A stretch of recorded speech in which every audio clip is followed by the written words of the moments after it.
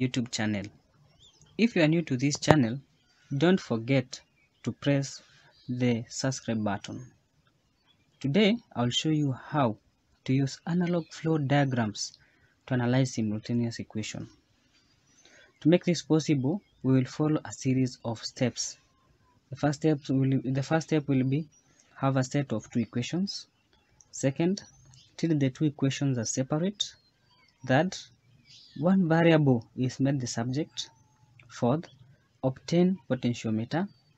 Fifth, make a subject circuit block diagram for each equation. And then we'll combine the two blocks to come up with one single block diagram. So a case in hand is like this one, where we are told that obtain the analog flow diagram to analyze the simultaneous equation given below. 3.5x plus y is equals to 40 and 1.7x plus 15y is equals to 56. So the procedure is right here. So as I said earlier, we're going to treat each equation as separate. Second, one variable is made subject. Third, we're going to obtain potentiometer. Fourth, we're going to construct block diagram for each. And fifth, we'll combine the two. We are going to treat each equation as separate, and we will start by the first equation, 3.5x plus y is equals to 40.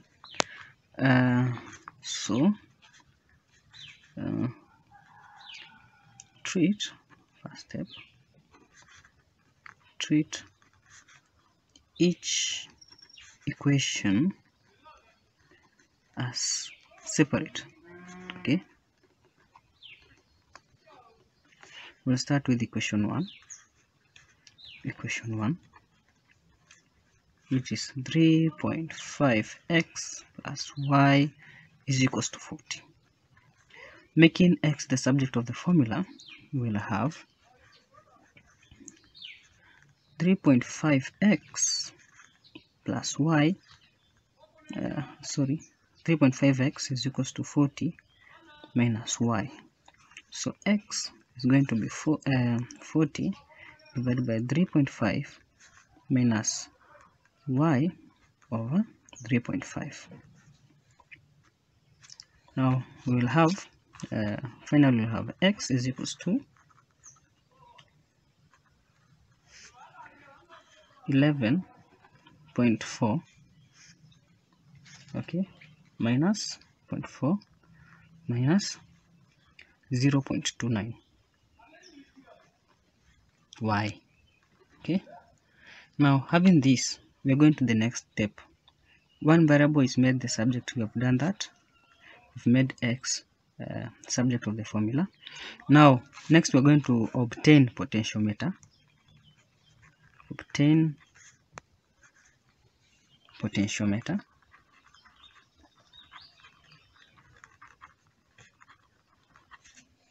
This is what it means, that this one, it should be less than 1.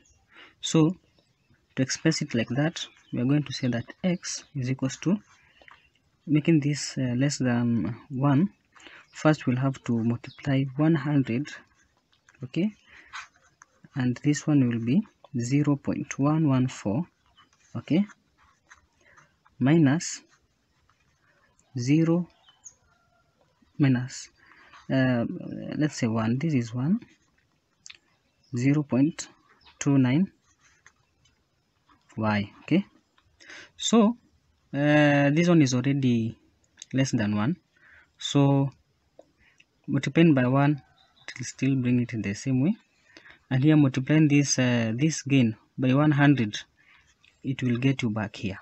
Okay, so no difference. So another thing, we should introduce a negative sign to the subject of the formula, which is x. Introduce a negative sign,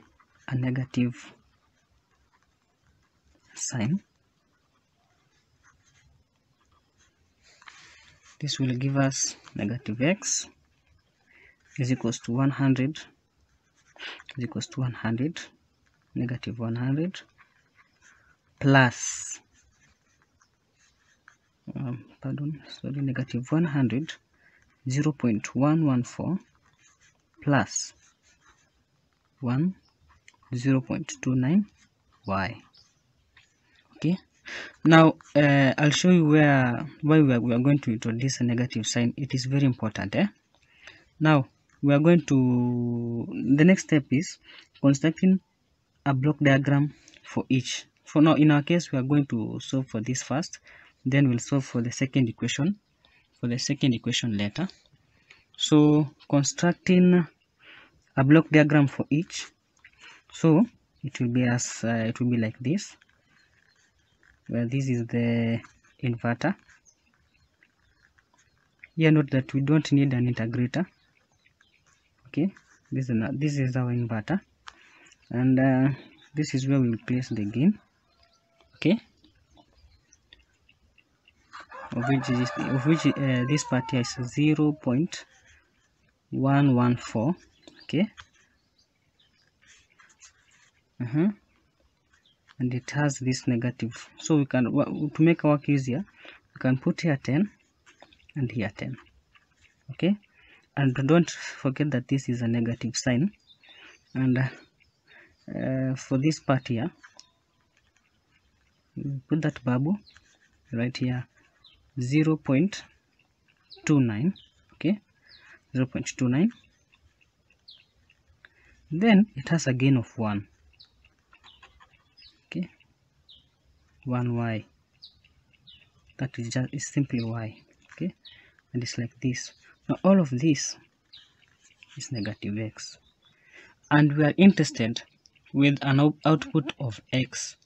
So this being an inverter, we expect it to invert this negative x to positive x. So here we'll have x. Now we are done with the first equation. Now let us go to the second equation. Higher. Now equation 2.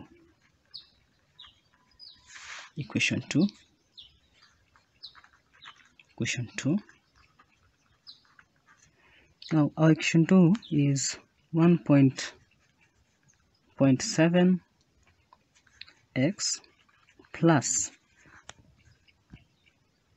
15y is equals to 56. Okay, that is our equation 1, our equation 2. Now we are going to follow the same procedure, here. Okay, so making y, in this case we are going to make y the subject of the formula. Okay, so it will be 15y. Okay, 15y is equals to 56 minus 1.7x. okay, so this is going to be y over 56 over 15 minus 1.7 over 15. Okay, over 15x. This will give us y. If we feed it to the calculator, we're going to get y is equals to 3.73 minus 0.11 x. Okay, now so far so good, we have reached there. Now the second step, we are going to obtain potentiometer for this. Okay, economize on space here. Obtain potentiometer,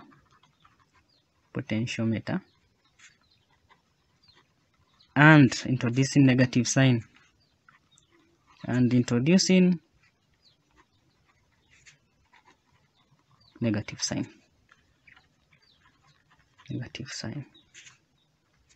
Okay, so by obtaining potentiometer, everything here should be less than 1. So what does it suggest?